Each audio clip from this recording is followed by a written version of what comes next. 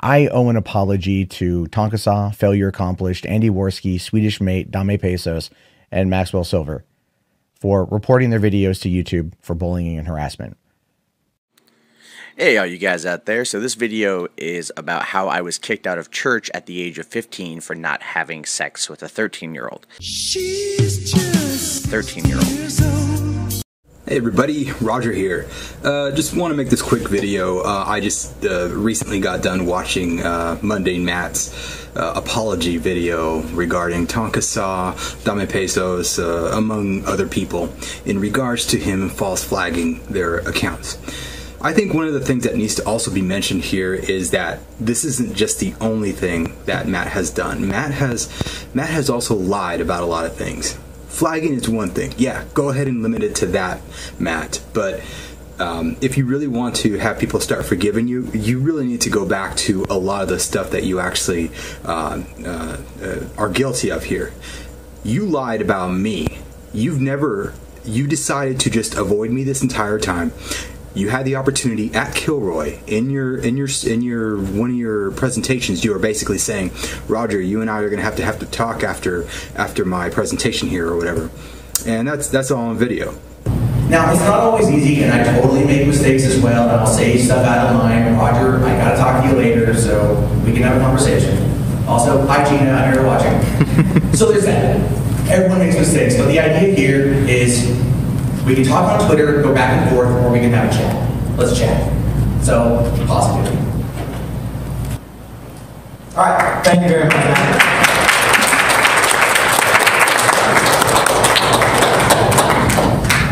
I'm not shooting us off. I'm all sent high, sir. I'm all sent high. You're significant to that starting. Huh? You're significant to that starting. Okay, we've got a little bit of time at 2:45 and we'll still be on schedule. What's the on now? Yeah, so 10 minute break.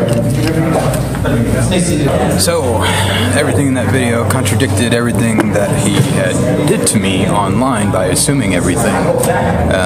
Hopefully we'll be able to talk about it.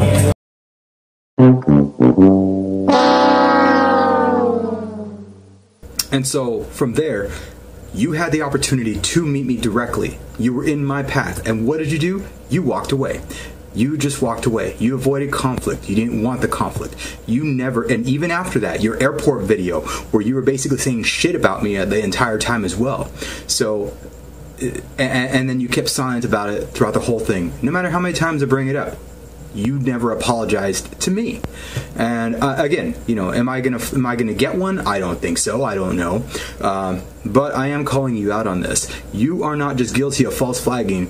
The other thing that you're guilty of is lying about people. You did whatever you could to ruin my credibility for whatever odd reason, whether it was malice, or whether it was maybe you really did think that I was sitting there and I was the opposition, or that I never went to ask certain people for certain things at Kilroy when I was there. I proved you wrong. Guess what? You never owned up to it. You never apologized. But I am putting it out there that you're not done with your apology tour. You are not done with it. I am putting this out there because you still have a lot of work to do. Well, granted, you finally did what you needed to do today with that video. It's still just not enough. It's too little too late. You've lost, what were you at, 161,000? You're now, as of today, 146,000 subscribers. You did this after a whole lot of damage. You know, I'll give you this, better late than never. But you're not addressing it all. You're not addressing it all. And anyways, this is my rant here, just basically saying you still owe me an apology. You still owe me an apology. I might be nobody. I might be nothing. You've never blocked me. You've never given me any strikes in my videos. I'm appreciative of that. But the one thing I'm not appreciative of is the fact that you have never addressed what you've done to me. So, that's all I wanted to say. What are your guys' thoughts about Matt's apology? Do you think it was sincere? Do you think it was honest? It seemed a little bit honest. You know, I'll be upfront with that. So, but I do think that it was more honest only because he was put in the spot, and he took this long to address everything. If you haven't watched the apology video, I encourage you to do so. You know, I'll give him a little sympathy on that. I think that maybe it was a little bit forthright. I don't know. I also think there's this whole... I'm going to have to dive into this as well because I really don't know what to make of this. Kilroy. Kilroy is... Just earlier this week, we had Bass Mama... Apparently, Bass Mama approached Right-Wing Watch, Jared Holt, and they made an article. Basically... I don't know how to say this. They were rehashing what had basically been said already by James Alsop, Brittany Pettibone, Lauren Southern, Faith Goldie. They're rehashing it again, but making it look like Bass Mama was the victim here. Now, Bass Mama and I and Sestra have had talks about this, and I do feel that they were sincere in trying to make Kilroy the best that it could be. But I'm looking at this. I'm looking at Matt's apology. I'm looking at the fact that MythCon just happened. He was posting everything about that. The quartering. He posed with him. Great. That's all fine and dandy. And yes, when you're around people in person, they do tend to be nicer. I am a nice guy. You tended to avoid me, but the thing is, this all seems very opportunistic for Kilroy 2019. That's fine. I don't know. Maybe there's secret talks because, again, you're still going to be part of Kilroy next year. I think you're contracted for it. I'm assuming so. Anyways, it all just seems so coincidental. The other thing I don't like about this whole Kilroy interview here is that it's making it seem like we forget really easily. Well, maybe some people do. And Jared, if you want to have a real interview about somebody who knows both sides of this story, you can talk to me.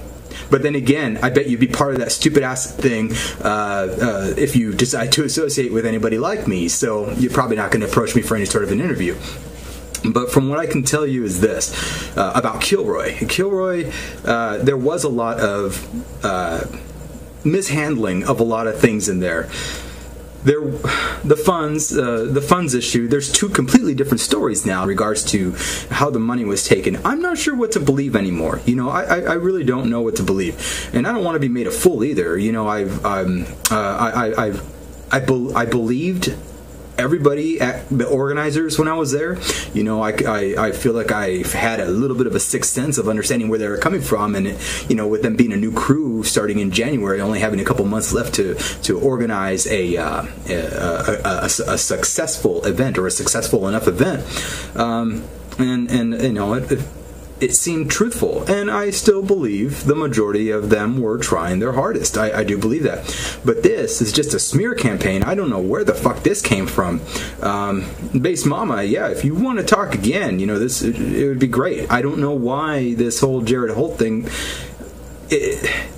You would only people in general would only go to Jared Holt or Right-Wing Watch if they wanted to do two things. In this case, the first thing they want to do is smear people because they know Right-Wing Watch smears people on the right. I think what's happening here is that maybe they're trying to cater to a new audience by attracting people from opposing viewpoints to bring them to Kilroy 2019. That's my assumption, anyways. I think Matt is trying to go a little bit easy-handed here as well, and starting to try to repair his credibility after all the losses and everything, because they need him to be a big name. Because Mundane Matt is on that list as well. That stupid ass pyramid list of related people who this woman thinks that should be kicked off of YouTube. Because of their thought and their ideology. But, he's not. Matt is not right-wing at all. He's more, I think, centrist-left, maybe left. That's what I gather from the way that he talks, his videos, his content, and from what I've seen. I could be wrong. I don't know, but that's my impression. I don't follow him enough to really, really understand all about him, but... he was included on that list, and I think maybe there's some sort of damage control here. I don't know. This is all assumptive on my part, but the fact of the matter remains. You owe me an apology, but I am bringing it to the public again as a reminder that you're fully not done with your apology tour. There's a lot of other people here that you have wronged. It's not just the flagging thing, Matt. You're addressing one part of, maybe one eighth of everything that you have done to be deceptive, to lie about people, and you've done it to me, and I won't let it get away that easy. I won't let it drown out. Yeah, it sounds like I'm begging right now. Maybe I am. But I basically want to continue this. I want to basically see where you're going to come from and how you're going to take it from here. Be an adult. Sounds like you're creeping up to that point, so that's a plus. But be the bigger man. Address this. Address the fact that you tried to ruin the credibility of somebody who was going to an event, who was being forthright and honest about everything that he was experiencing there, who was being there as a neutral person. You were giving false information to everybody around you. You were giving false information to Metakur, to Jim, when you were interviewing with him. And later on, I find that video, and I'm just like, none of what he said happened. So I find that to be pretty funny overall. She's just 13-year-old. He didn't engage with anybody, and I was laughing at the video because he just kind of sat there. Which is why when he did a stream today and he had asked about like facts over everything, I was snickering because I'm like, you're talking about like facts on a situation, and I'm making a video where you said you did something, but I have like 8 witnesses to say that you didn't. She's just 16 years old. So this is just wanted to make sure and show you I'm not like. No, it's clearly we're going to get you taken care of. We're going to get you registered. It's not going to be a problem. It's just there's been all kinds of errors in getting people placed in terms of the buildings and things like that, and fires cropping up. But this, this kind of thing happens with conferences, especially when they're just starting out. It's a learning curve. Yeah, there's definitely been a lot of interesting. You followed that, have you? I've commented on it actually. Followed and commented, but I'm very neutral to the whole thing. I've always kept my stance as neutral. I don't know what's going to happen, and people criticizing it. I mean, I guess they can look at it the way that they want to, and I can see validity because there is a lot of ambiguity. But I'm looking at it like, well, I'm not going to dog it until I try it. Yeah. And you don't dog something you don't taste and have a criticism of it. You want to know what exactly. No, they're.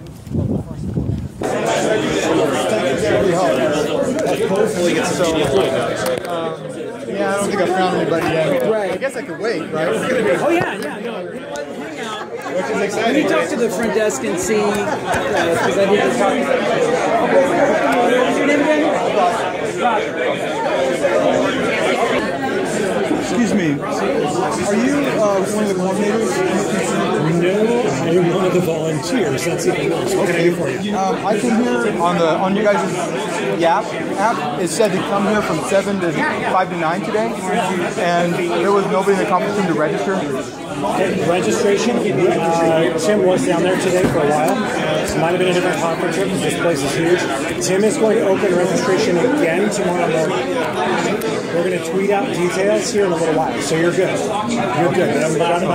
I drove from North Phoenix tonight to get here. I'm not staying at the hotel. I live up there. That's why it's kind of a... It's coming down when he gets down. He's a big dude. He's a big dude he's Danish with a British accent. I probably will just come tomorrow. It might be easier. So what time is he going to do it? He's coming down here probably in the next 20 minutes. And tomorrow it should be 9 a.m. I have an appointment after this, so I wasn't supposed to be here for the meet and greet. So. We're not going to put it. I appreciate it. No worries. Somebody told me you were here. I already texted him. Okay. Cool. Thanks. Tim is coming. That should help because you've got 3 people here that are right not him. I'm sorry, but these are people that need to be registered as well. Okay. So Tim is a tall British sounding. He said this guy over here said a big guy, right? Big guy. No, not the bulky guy. No, not him. But he's tall. Speaks in a British accent. But he hasn't gotten here, but he's on his way. So as soon as I'll point you guys out. that gentleman as well. Well, thanks for catching me. I was gonna leave because they said tomorrow we can register. No. Well, I'm sure you can. Tim said he's coming, right? I'm the guy that everybody's talking about in regards to the registration issue. Okay. And that is, it can be backed with fact with 3 people that assisted me that saw me in my scenario. Why didn't you come over and talk to me, dude? Because I didn't know you. I don't know who you are. You talked to Michael. Said you had to know what it was. Everyone else came over. No, he said we both walked in. We both walked into the venue. Yeah. He sat me down and said, "I'm gonna go." They left again, and he came back about 5 minutes later.